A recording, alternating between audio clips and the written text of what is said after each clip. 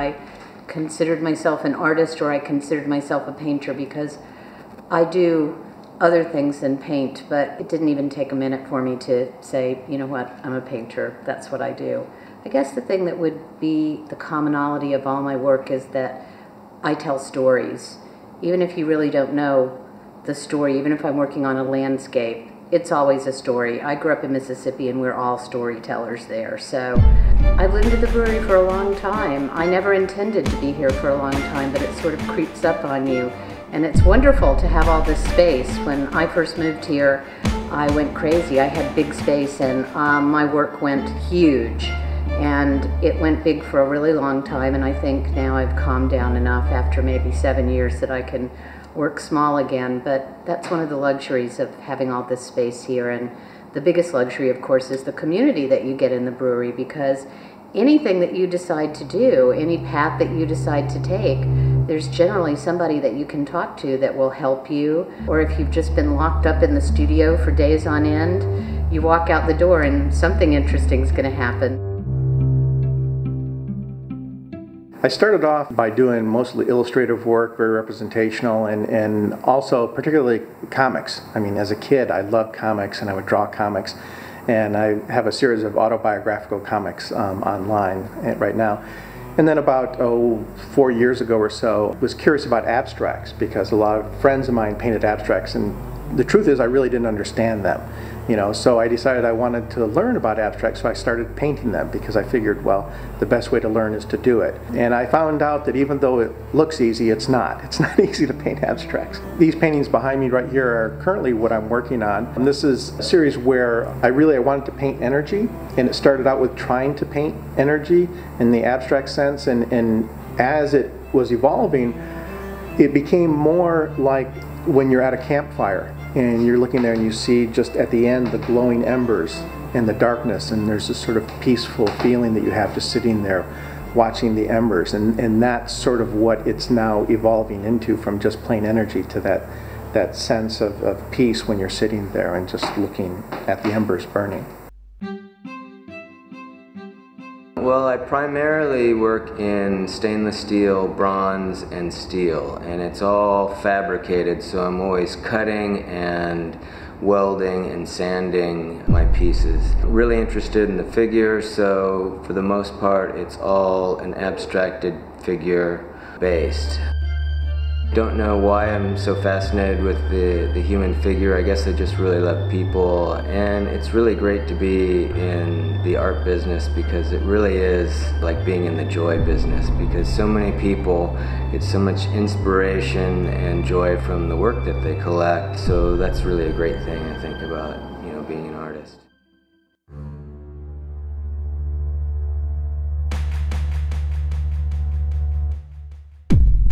I lost my studio when I moved out of my house in Santa Monica, so I moved to a small apartment and I didn't have anywhere to work.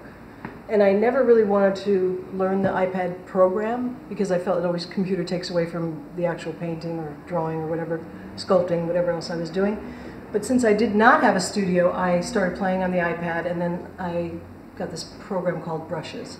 And I do these on the iPad and then have them printed at a printer. But these were really fun. I've been doing these for about 1.5 years, and I had so much fun just learning that program. Photos that I've taken, I draw it from that and shoot it down to the printer and have them printed, and I just think they came out so really fun, colorful, and just really fun. I go back and forth between painting and sculpting, so I was doing sculpting for the last, I don't know when I actually started her, but I put her away to do the little heads that I was saying about the facial expressions, but this I want to finish because she's kind of staring at me.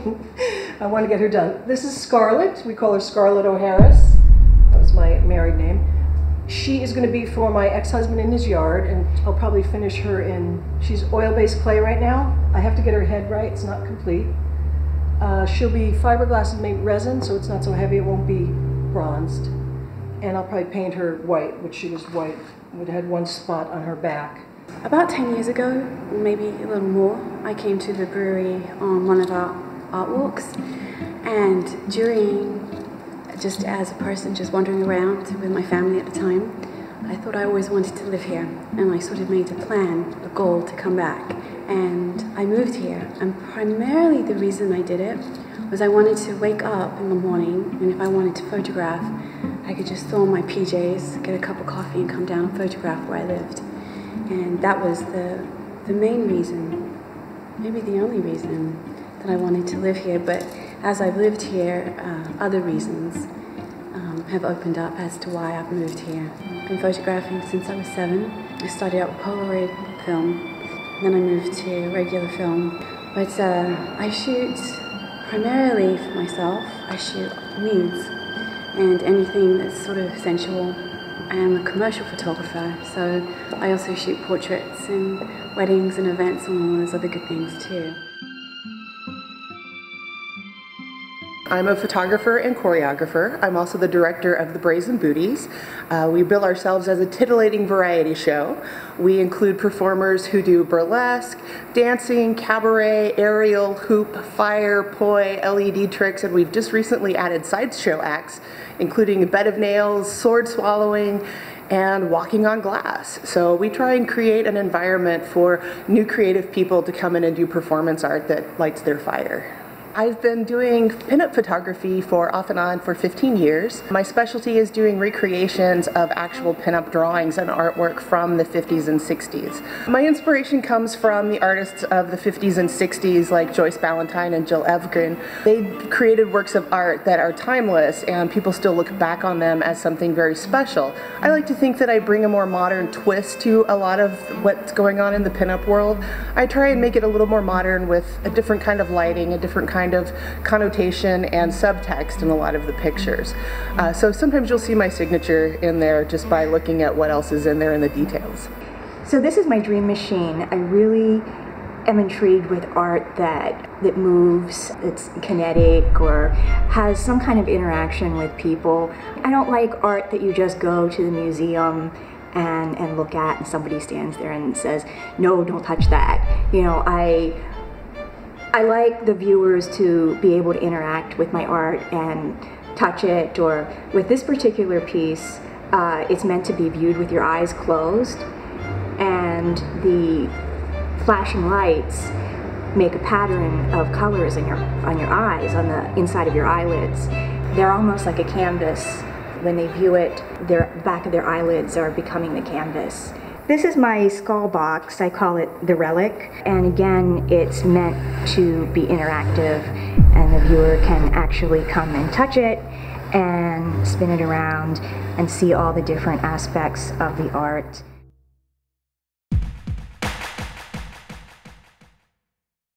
My first profession is costume designer. I design costume for movies and TV commercial, but I also design for musical and circus, like opening ceremony and different events. I create special fabric for movie characters, and these are mostly by silk screening, and I use several techniques like gold foil or dévoré or brocade.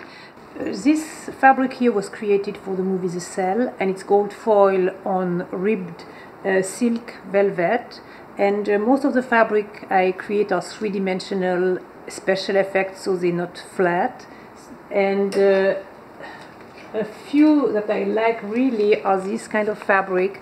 I created this fabric for Star Trek television. I worked on Star Trek television for 10 years, and I created this special fabric for aliens and special performers. So it was actually created with many layers, like dye and then silk screening with latex and special polymer. So there is a lot of research involved to create this three-dimensional fabric.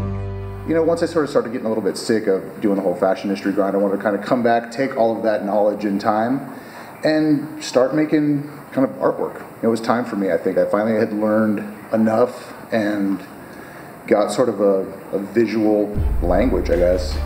And so I started doing work like this. What I do is I do large-scale embroideries and appliques. I also do a lot of work with buttons. So what I try to do is I try to use the tools that were formerly part of my craft and kind of turn them now into my art. And I don't know, I think This is a pretty good representative piece of what I'm doing. It's an overdyed black American flag with a cutout who's afraid of the big bad wolf. I love America. I love pop culture.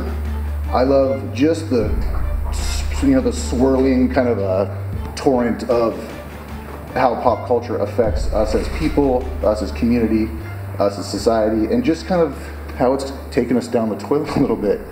I'm really into sort of the decline of Western civilization, but in a fun way, so everything's kind of fallen apart, but I think we're all kind of enjoying the ride, and I really want my work to kind of reflect that.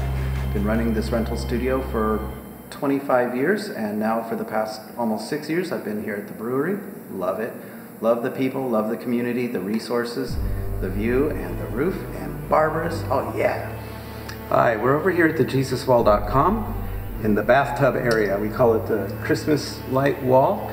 This has been surprisingly popular and profitable. Bathtub is a perennial favorite, and the Christmas lights, bright sparkly things, they always work. A lot of people like to shoot here. Hi, here we are at the meat and potatoes of the JesusWall.com, the Jesus Wall itself.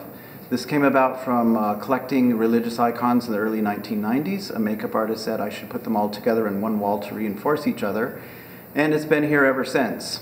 It's brought in Brad Pitt, some of the cast from House, Puff Daddy, Rick Ross, French Montana. I don't know all the rapper guys, but you see them on TV, there they are. At one point, I didn't want to offend Christians and whatnot. I took off all the pictures of Jesus. I just had Mary and saints. You know what they called it? That's right, Jesus Wall. Photography is just a way for me to capture a moment or a light.